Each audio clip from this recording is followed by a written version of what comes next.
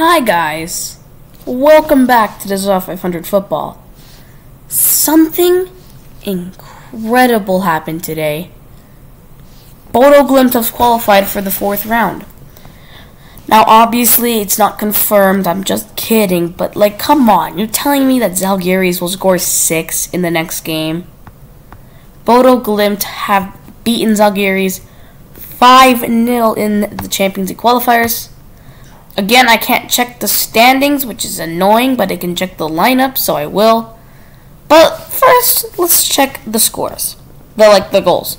Hugo Vetlesen scored in the 33rd minute through a penalty. Amal Pellegrino then 3 minutes later in the 36th. Lars Jorgen Salvinson scored in the 58th minute. And then Marius Høybråten scored in the 61st. And then Runen Espinord scored in the 93rd minute to seal the deal. They're going through. Zalgiris, well, not really Zalgiris, but Gert Monaz really had to endure some struggles because he was the goalkeeper. Marnic, Ljubljana Sevilovic, Pavlic, and Bopesu definitely can't be feeling okay. But Bopesu only gets half, bad results, and one of the other defenders as well because he was subbed off. Origa, Milkovic, Gorbasov, and Puff have to really feel bad, for being in the midfield. And then Oliveira and Oiwasu Kehindi didn't score a goal.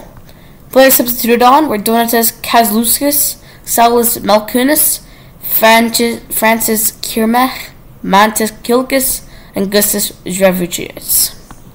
Bodo-Glimt had Kalkin in net, Samsted, Mo, Høybråten, and Wembangomo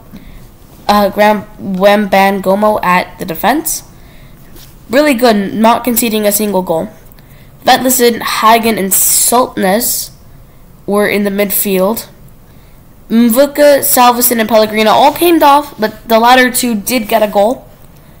And coming on to the field was Gilbert Kumsen, Sondre Sorli, Runer Espejord, and Isak Amundsen.